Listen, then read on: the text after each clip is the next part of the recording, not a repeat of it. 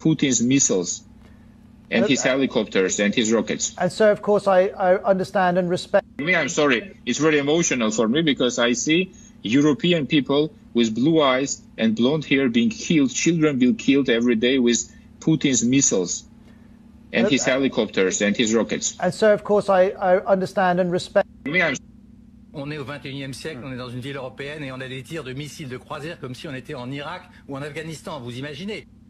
On est au 21e siècle, on est dans une ville européenne et on a des tirs de missiles de croisière comme si on était en Irak ou en Afghanistan, vous imaginez? On est au 21e siècle, on est dans une ville européenne et on a des tirs de missiles de croisière comme si on était en Irak ou en Afghanistan, vous imaginez? Now the unthinkable has happened to them. And this is not a developing third world nation. This is Europe. It's Robert Moore here. Now the unthinkable has happened to them. And this is not a developing third world nation. This is Europe. It's Robert Moore here. Now the unthinkable has happened to them. And this is not a developing third world nation. This is Europe. 15,000 people were coming into Poland in just the last 24 hours. When you look at what happened in the last refugee crisis in Europe back in 2015, Poland was one of the EU countries that, was hesitant to take in refugees. Talk about what has changed and the different position now.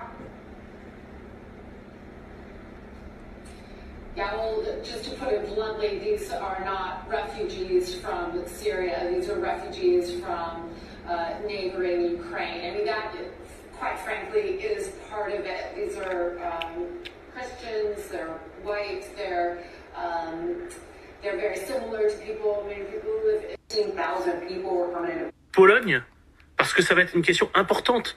Et on parle pas là de Syriens qui fuient les bombardements du régime syrien soutenu par Vladimir Poutine. On parle d'Européens qui partent dans leurs voitures qui ressemblent à nos voitures, qui prennent la route et qui essayent juste de sauver leur vie, quoi. Et ça, c'est une question qui va être importante pour l'Europe.